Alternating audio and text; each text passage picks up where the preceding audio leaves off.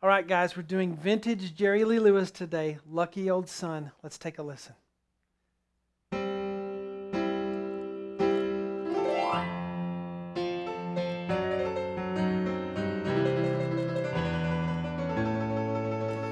All right, guys. Do yourself a favor and look this up on YouTube. It's Lucky Old Sun, Jerry Lee Lewis. Not the movie version, but actually Jerry Lee playing. It's so cool. It's got that old country blues style that he mixed so well. All the tremolos, all the right-hand blues licks, all the country stuff, and the glissandos. It's all in my lessons. Hey guys, I'm Sean Cheek of webpianoteacher.com, where we gather together to learn, play, and share the music that we love, creating a culture of encouragement for all you guys out there who are trying to learn to play the piano online. You can do it. You just need to pick the right lessons, and you need to know how to practice. I'm going to show you how to do that on this song. So this is not a beginner lesson. It is maybe a late intermediate, early advanced type lesson. So if you've played some stuff like this before, you probably can do it because it goes slower. The left hand doesn't do a whole lot, but it's got a lot of right hand cool stuff. I'm going to show you everything. It's it's actually 3 pages full of stuff. Most things are about a page, so this is a lot of stuff in this. Listen to that YouTube video and you'll know everything we're going to do. Let's get to the lesson. All right, so if you are a member of webpianoteacher.com, you can download the sheets for this. I recommend that since there's a lot of them. I like to put it on a big TV screen and zoom it, in so I can look at the part I'm working on, and then you can zoom it out when you want to play sections. That's a really neat way to practice with the technology we have today. So if you are a member, you can download the sheet. Let's take a look, get to the board. He starts with a C chord, and it's just a straight quarter note count. G and C on the right hand. All right, so 1, and count 2 is G, C, E. Count 3 is G, C, E, G.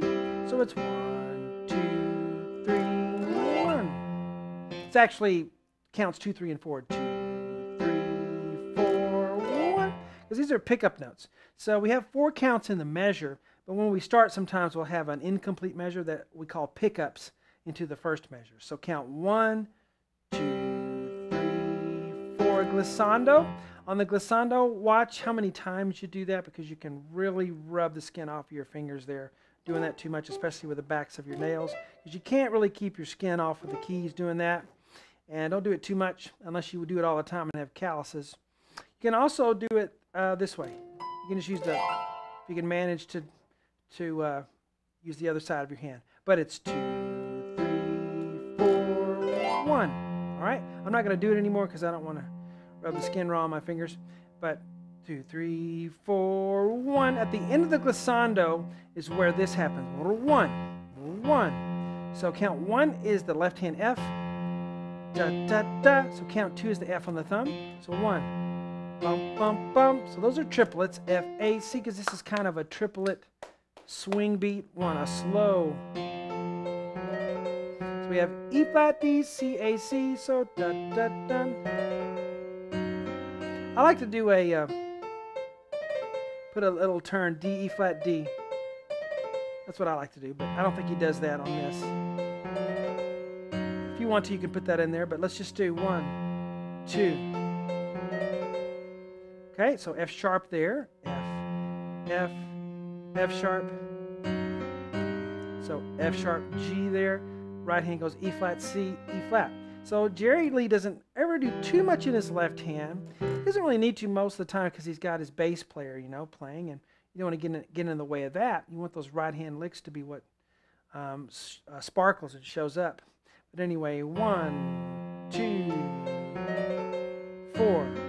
Don't rush that. Make sure you count it inside. 1, 2, 3, 4. And then here's the cool part. Tremolo.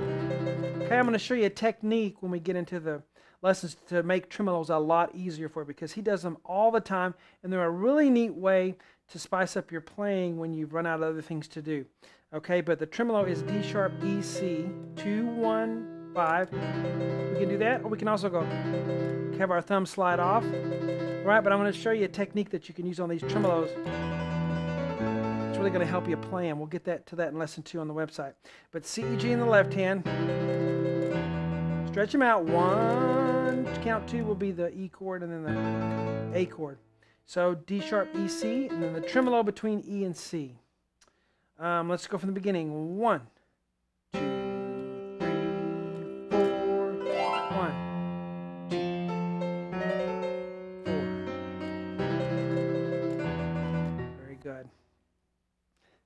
All right, guys, I hope you enjoyed that lesson series. A couple of things on the website, if you didn't notice. If you are a beginner, need beginner lessons, I have my all-new easy piano lesson series that I just did this year, designed for beginners, complete beginners to piano, or complete beginners to my method. Sometimes you need to kind of figure out, what am I doing with this board? How am I, writing the chords and the notes? You need to get used to that a little bit, get the learning curve there, and then you're off to the races. But if you're a complete beginner, those lessons are for you. There's 50, and I put all the PDF sheets in one PDF, so everyone who needs beginner lessons can just download one PDF, have all 50 sheets in one, and you can get started on learning how to play today for my easy lessons. I also have our all-new series, our first master class. I got real people up here that are playing, and I'm teaching them. They're real beginners, no preparation. We just throw them in, and film their lesson. Brave people. But it's called I've Got Rhythm, and it's to help you learn to get your hands together. If you have trouble with rhythm, trouble getting your hands to coordinate playing together, it's a rhythm problem, okay? And I have exercises in that series, 2.5 hours of content to help you get to where you can put rhythm into your music. Check that out on webpianoteacher.com. Talk to you later, guys.